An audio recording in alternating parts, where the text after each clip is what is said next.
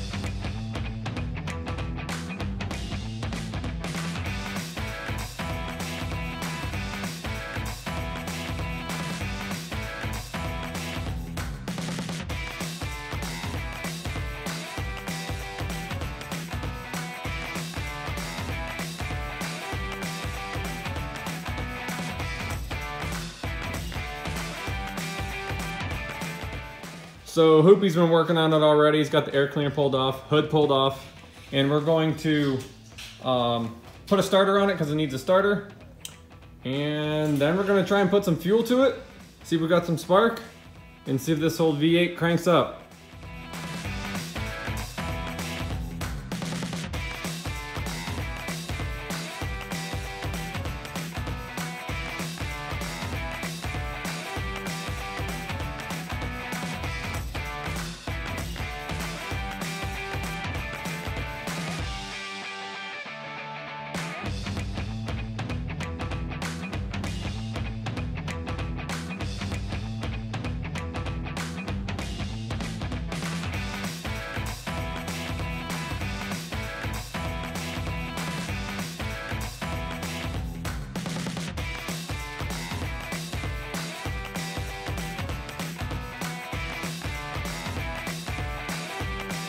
Underneath here, it's a bit, she's a bit crusty. We got chicken wire here and Chicken wire bondo. Yep. So if anybody thought we were cutting up a good car, it's not. It looks better on the outside, but that doesn't matter because all of this is disappearing. But we are under here because, well, there's something missing here. Oh, and we have no exhaust, so that'll be pleasant.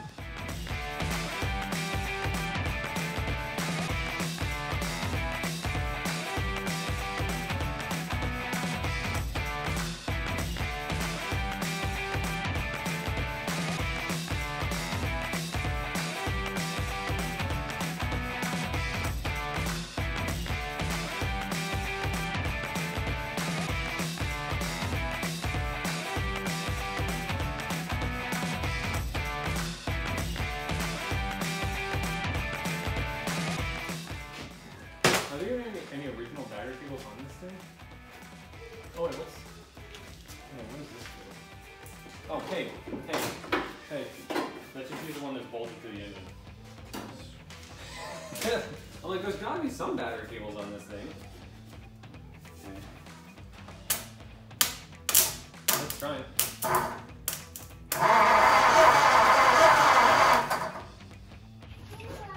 All right, so we got the starter in and we got it wired up according to fire order for a flathead V8 from 52.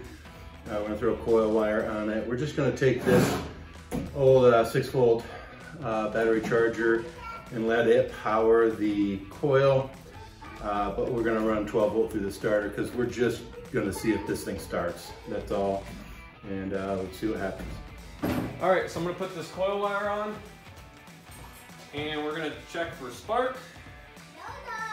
And then we're gonna see if it'll fire. It might just fire when we check for spark. Got power to it? Yeah.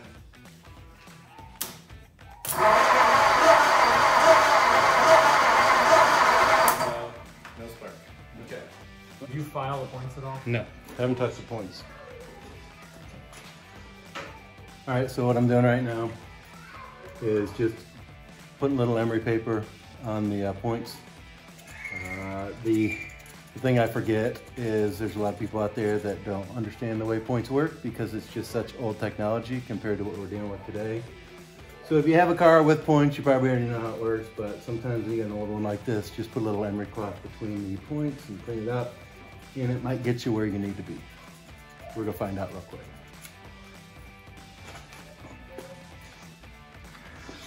All right, so the wire coming from the coil up through the base of the distributor was shorting out. Well, that's not factory. No, that's not. The insulation is gone, so we're just gonna do a cheater wire to get us to where we wanna be. Again, this motor is not going to be used. There was no way that was gonna work. No. It was just grounding itself out. Yeah, it was bolted straight to the bottom of the distributor. Yeah, so it's just grounding itself out.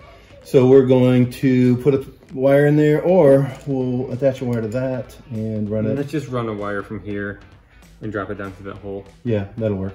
All right, we'll do it. Yeah, that was never gonna work. Never.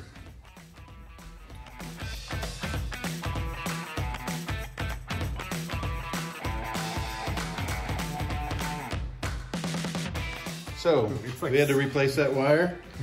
We are going to see if we've got any pulsing now. There we go. Hey, bingo. All What's right. his name, Now let's see if we got. All right, pull the power off. Yeah. And see if we got spark. Which we have to put this back on.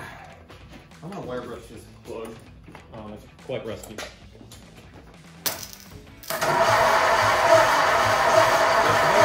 It's not great, but it's there. Let's see what happens.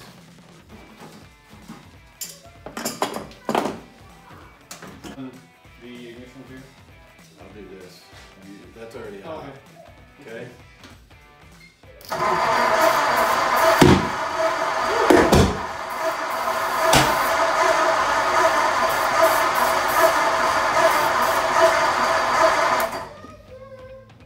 Pop, pop. Alright, so right now what we're going to do is pull number one spark plug out and verify that the distributor is in the correct spot. And you do that by pulling the plug out, sticking your finger over the spark plug hole and cranking the engine over with the distributor cap off, and you look where compression happens in relation to where the distributor is rotating, if you can kind of understand what we mean. Not very tight.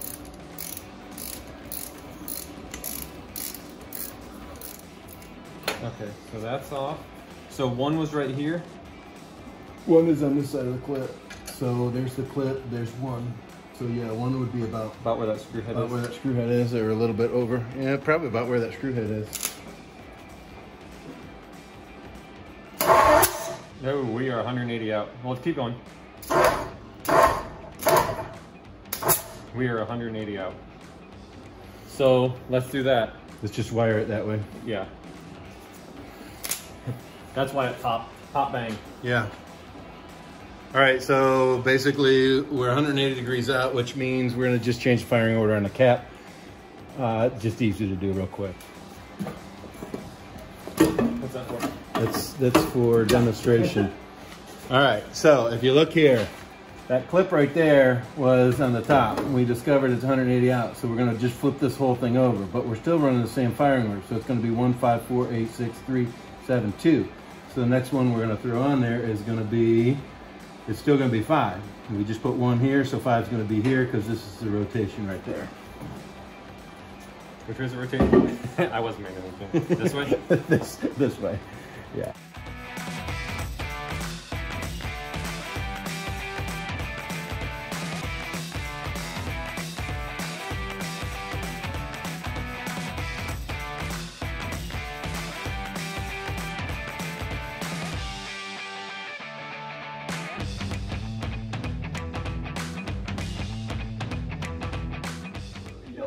All right. And ready, set, go. That's awesome.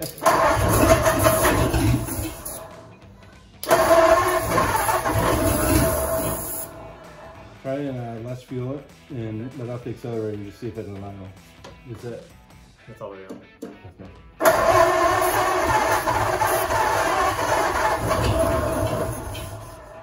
Let's do this. All right, so we know now we know that we got fuel air spark timing. We're working the way we should. Let's do a jerry can for this. All right. Let's see. I don't have much fuel in here at all.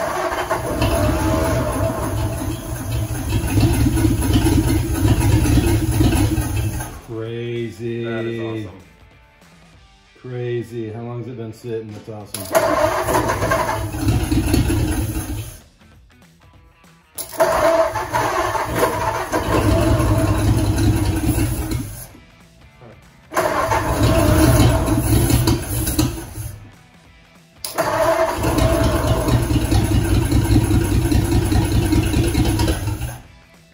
If I give it any juice, it don't almost to die. Yeah.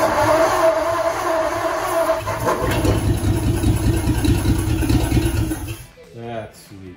That is sweet. All right, so basically Caleb and I got this thing. We didn't know what we were dealing with as far as the condition of the engine. We drug it home, as you could see in Caleb's video.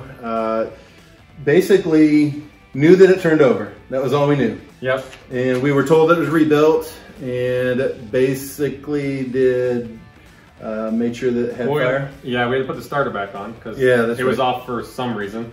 Still not sure why the starter was off, but it works well enough to start it. Had to sand the points, rewire the distributor because going through the base of the distributor it was shorting out. What else did we do? And then had to change up the firing order because that's right. The distributor was apparently in wrong. It was 180 out. So added fuel to it. You guys heard it run. It sounds pretty good. I'm happy with that. Yeah. Other than that, now, because we're doing a Crown Vic swap, all of the drivetrain on this car will come out. It will be sold off for something else, or we'll use it for one of our future projects. And then the Crown Vic comes in underneath it, and we'll have a decent driver with all modern components underneath, but the beauty of a 52 custom line on the top side. Yep. So like, subscribe, check out Gears and Arms with Caleb. I'm Hoopy's Hot Rod, which is what you're watching, and we are uncle and nephew, and we're just trying to make things run and have fun in the process. Peace out.